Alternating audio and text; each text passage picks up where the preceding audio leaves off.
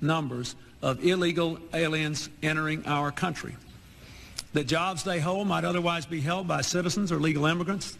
The public service they use impose burdens on our taxpayers.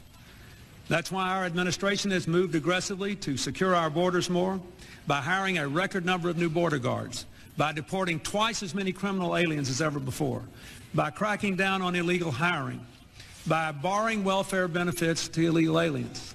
In the budget I will present to you, we will try to do more to speed the deportation of illegal aliens who are arrested for crimes, to better identify illegal aliens in the workplace as recommended by the commission headed by former Congresswoman Barbara Jordan. We are a nation of immigrants, but we are also a nation of laws. Even as we are a nation of immigrants, we're also a nation of laws. Undocumented workers broke our immigration laws, and I believe that they must be held accountable, especially those who may be dangerous. When I took office, I committed to fixing this broken immigration system, and I began by doing what I could to secure our borders. But today, our immigration system is broken, and everybody knows it.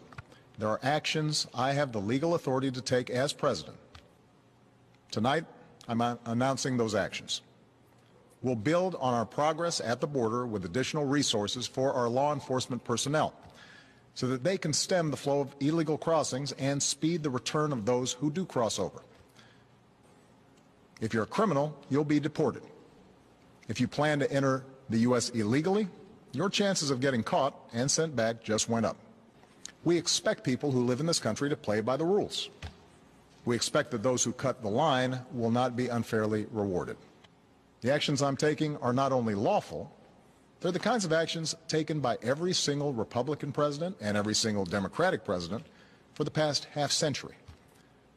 And to those members of Congress who question my authority to make our immigration system work better, question my authority, question my authority, question my authority, question my authority, or question the wisdom of me acting where Congress has failed, I have one answer. Pass a bill